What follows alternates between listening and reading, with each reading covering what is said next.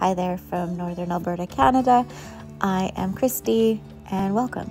In today's video, I am showing you what I've been doing with my corn, going over some corn varieties that I've grown here on our little hobby farm, and showing you some results from my melons. I just pulled this little last watermelon off and I'm gonna crack it open.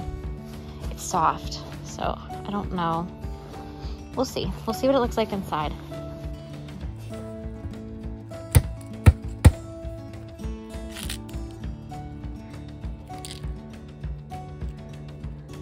Looks like breakfast to me. Yum. I'm gonna enjoy this while I get the rest of my stuff packed up to go to the florist today. Ooh. It's good. Really good. So sweet. Wow, it's sweet. Not watering it makes it really sweet. Ooh.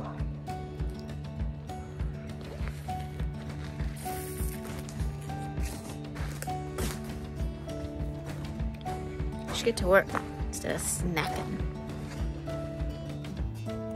If you've been following me for a while, you know that I grew watermelons in hanging baskets this year. The watermelon I just cut, this is the variety called Blacktail Mountain. I have grown this before last year. I grew it. The hail took out the melons, so we didn't actually get to eat any. But the previous year, we had a massive harvest of these that were grown in coconut fiber baskets. The one I just cut open here is a sugar baby. Now, the sugar baby, this is the first year I've ever grown it, and I was really excited to see how well they did in hanging baskets. This one I just cut open was also a Blacktail Mountain, and you can see there's a very significant difference. The Blacktail Mountain has a lot of rind, and the Sugar Baby has a very small rind. And honestly, I definitely preferred the Sugar Baby. It was very, very flavorful. It had a great texture. Both had a good texture, but it was just much sweeter and definitely tastier. My mom and myself both liked the Sugar Baby more. My son Chaz liked the Blacktail Mountain one better. And this is a Helona melon, which I also grew in a hanging basket. You've been seeing this in some of my garden tours videos throughout the year, and I've been anticipating. I actually went into the greenhouse and I couldn't find it. It wasn't in the hanging basket anymore, and I was so frustrated with my husband because I thought he picked it and ate it because I couldn't find it on the ground, but I did eventually find it in the dahlias, and it had kind of fell and rolled and got tucked underneath one of these really big plants that I had under the basket itself. So luckily I found it. I found it with my nose, because let me tell you, when these are ripe, they are ripe and you can smell them from a very long ways away. They are pretty intense flavor. Can you try it? Chaz did a taste test. He really enjoyed it.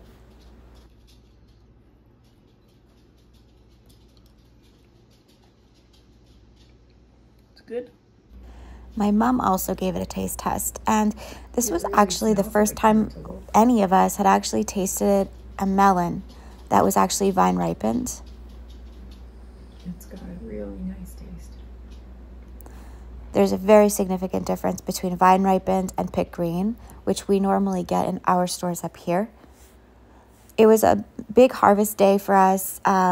Actually, all week we've been having frosts, so I did pull my leeks, and I decided for my leeks, the way I wanted to preserve them was I wanted them freeze dried. I did actually put some in the freezer, but I freeze dried them and they turned out really great. Very happy with it.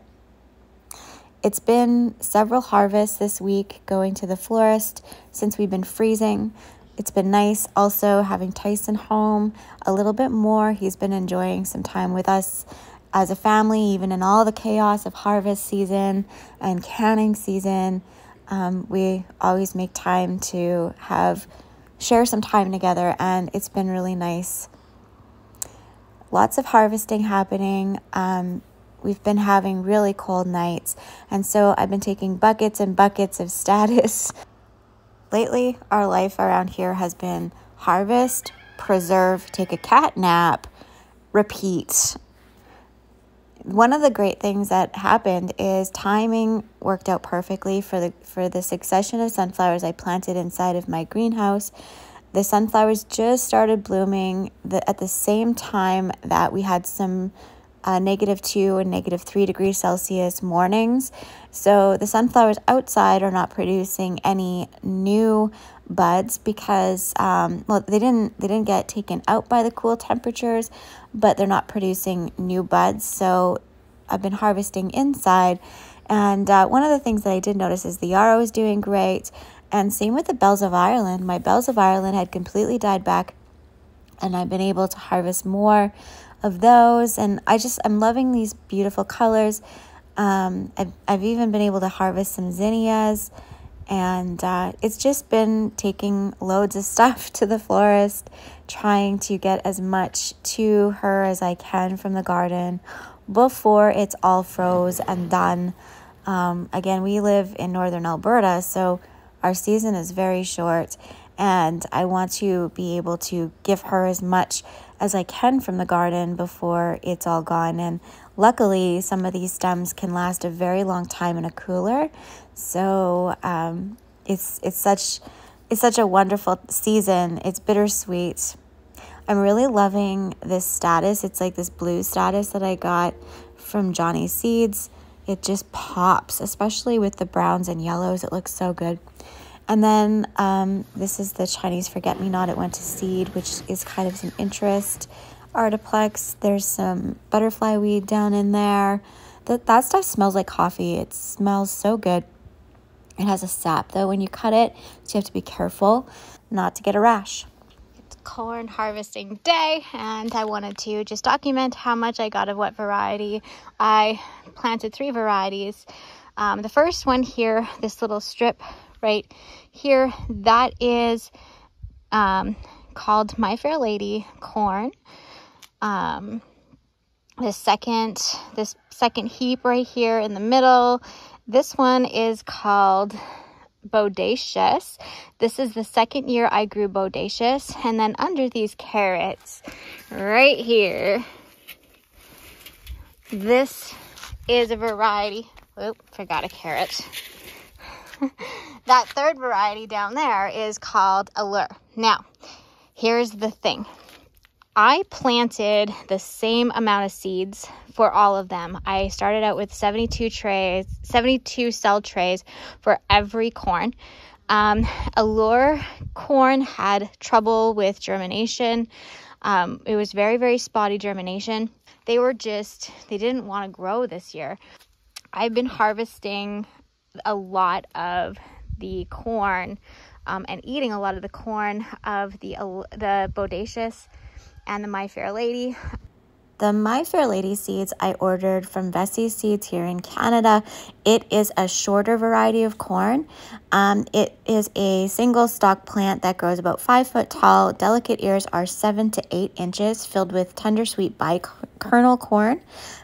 It is a low input cultivation with high quality is how they advertise it. The My Fair Lady, it is a 75 to 80 day, it's a sugar enhanced corn. Now this variety here, I'm no stranger to. This is Bodacious. Now Bodacious is also a sugar enhanced hybrid variety. It is an 80 to 90 day maturity. I grew this last year and had tremendous success. It was my favorite corn last year, especially for freezing. This corn is, no joke, the best corn that I found for texture for freezing. This is my first year growing My Fair Lady corn, so I cannot tell you how this will preserve up, but it seems to be holding up really well so far. The Bodacious corn is definitely a contender to consider. Last year, though, it had a much better flavor than this year, so I don't know what happened. The Bodacious was ready at the same time as the My Fair Lady, and the My Fair Lady definitely is smaller. So I would say that the Bodacious probably outperformed the My Fair Lady, in all fairness. Now, what completely shocked me, this is another bicolor corn, the Allure corn from last year. Now, the Allure was very comparable to the Bodacious, and that's why I grew it. I wanted a variety of yellow corn and bicolor corn because I had such good success with it last year and had great germination and great production. It was a little bit later, and I anticipated that, but this year I got very minimal actual fully developed ears of corn. In fact, a lot of them are really small. You know, they didn't get to their full size, and I did harvest some of these a little bit too soon. We just ran out of season. We are having, every night has been 0 degrees Celsius, so I have to harvest this so I can at least like put up baby corn in the freezer. But yeah, I was very surprised at the results this year. It just wasn't a good year for the Allure for some reason. Now, I don't know if it was pest pressure. I don't know what it was that caused such a bad year for this variety when the previous year I had great success. So maybe it's disease, I'm not sure. So the ease of harvest, I would say my least favorite to harvest is probably the Bodacious. This corn is really tough. It has these long, like I ripped all of them off, but it has these long pieces on the bottom part that like they're really hard to get off. And if you're like harvesting a lot, your arm does get tired breaking these off because it just, they're not as easy to get off as some of the other ones to harvest. I think that the Allure corn is probably the easiest corn to harvest.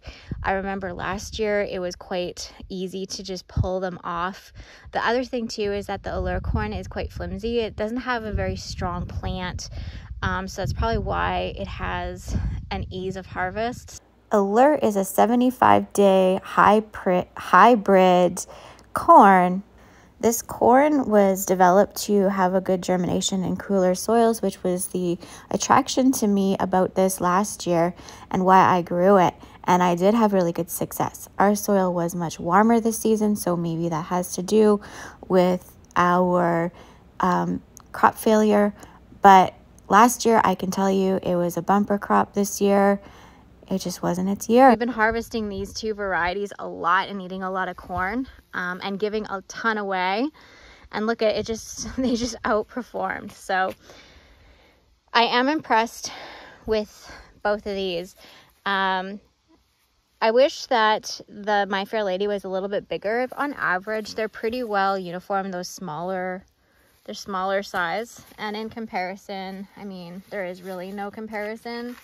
So I don't know.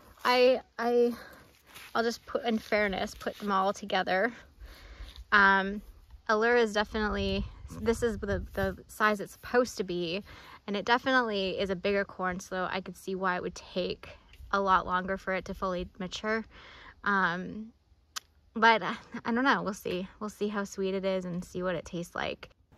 This Allure corn has a really good shelf life for market gardeners, and it has the texture. The texture is all, like, it's everything when it comes to corn, even after harvest and after freezing. And I really did like the Allure last year. Okay, so I decided I was going to try this corn. I took a big bite out of it.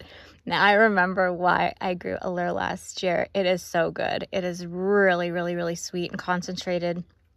Very nice tasting corn raw. I don't know what it's tasting like cooked this year, but it's pretty good. While we had this big corn harvest out front of the house, the chickens decided to come investigate and take a drink while they were here. You recall these guys? They are the ones that we incubated this spring. If you watch those videos, these were the male hatching eggs that I received of the red blue lace Wyandottes from Breezy Bird Farms, and look at them, they're so beautiful. I love the colors. The one closest to the house is actually one from my own hens, but the other three are a few of the friendly ones that we hatched from those melon eggs. And this first one here, this is a rooster, and I think I might actually keep him as our main man. Those other two are pullets, so we're really, really excited to have these beautiful colors in our flock. The guineas are getting so big. I'm pretty sure Mary, one of our commenters and subscribers, had jinxed us because she asked the question of what would we do if the guineas got into the buffalo pasture next to our yard, and the answer is we wait till the guineas decide they want to come home, which they did finally, but they decided that there was more bugs to chase in the bison pasture, and they're getting so big. My mom is here helping me shuck this corn and get it preserved and in the freezer. And I am preserving it in several ways. I'm trying this technique that I had seen suggested from many of you guys who are viewers. You suggested cutting off the end pieces and leaving a few of the outer leaves on the cob itself and then just popping it in the freezer. So I'm giving that a try. We have a mess going on. But yeah, I'm just cutting. I don't know if I'm doing this right. This is the first time I'm doing this whole. And I just listened to some of the suggestions, the common suggestions throughout my videos the past few years. Many of you have commented, and so I thought I would give it a go and see. So hopefully this is right. This is really hard to do with one hand. My tripod for for doing videos, I left the one that I normally use out here in the boat, which I just didn't have access to go get that, so sorry about that. The little kittens, if you've been watching the orphan kittens, they got to go outside today and explore, chase some bugs, have some fun. It was a beautiful day, and they really enjoyed learning to run around and play. Walking in grass is kind of fun for them because it's a little pokey and just not something they're used to. They're just having a lot of fun outside. So as most of you can guess, we did not rehome any of them or either of them. And after you bottle feed some orphan kittens, it's hard to part with them, even though they can sometimes get into some mischief, like right here. So the corn, I blanched it. This is the stuff that we're going to be removing from the cobs. We're going to be just processing these as loose kernels. So I like to blanch them first. It's easier to work with them, and I just do that by putting them into some boiling water just for a few minutes, and then I remove it and I put it into cold water to stop the cooking process, and then we can work with it and taking the kernels off the corn and then preserving it whichever way we choose to.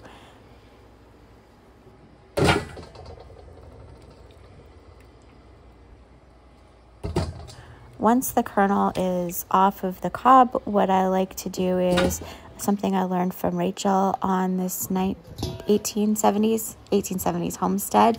She makes corn cob syrup, and I made that last year. We used it quite a bit. I like to use it in bread pudding as a sweetener.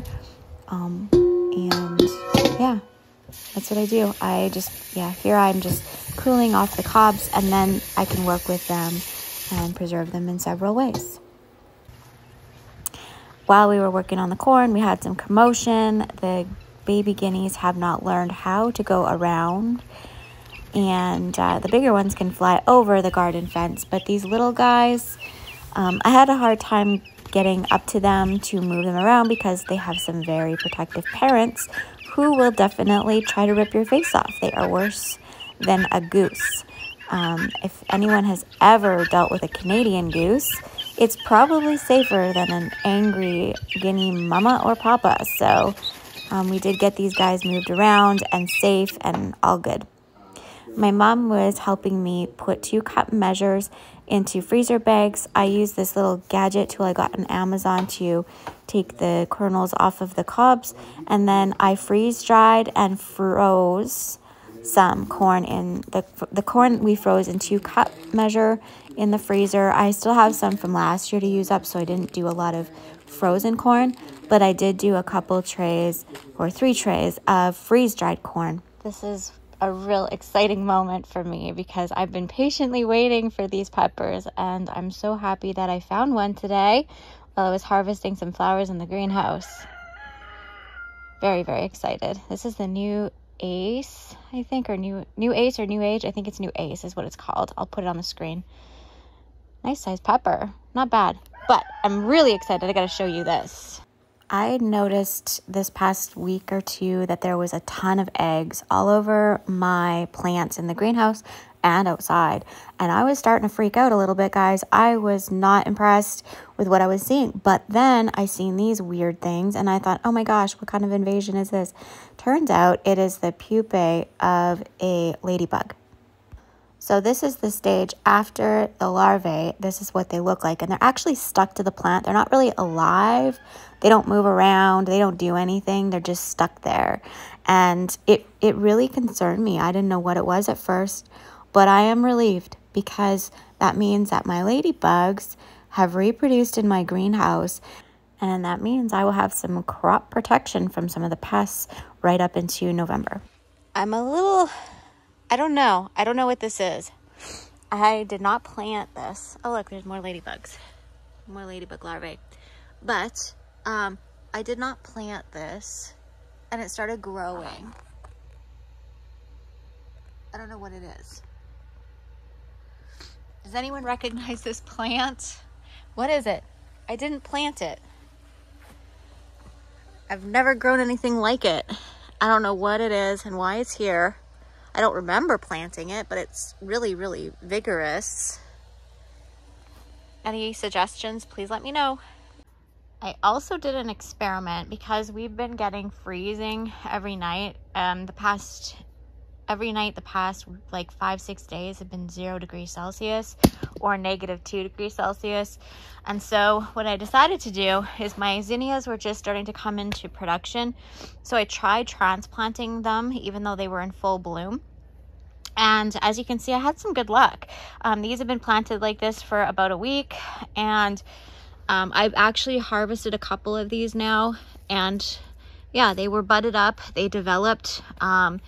They're pushing new branching. So I should have these going in here.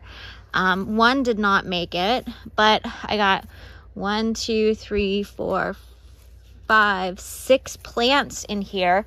I have 5 out of 6 that transplanted. So I'm really, really pleased with that, even though they're kind of compacted in there.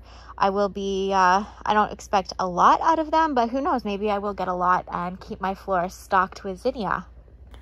So every morning the past week, we've had some really cool nights and lots of frost and dew on the plants in the morning. Some of them are still pulling through. Surprisingly, I haven't had much dieback, but it is a season of change and I'm ready to welcome it. I'm ready to shift gears and do some other things outside of the garden and off the farm. Even though it's been a fun journey, this season was a long one and a very tiring one, and I'm ready to rest and enjoy the memories of the beautiful things we grew this past season. Thanks for watching. I hope you're having a wonderful day. Bye for now.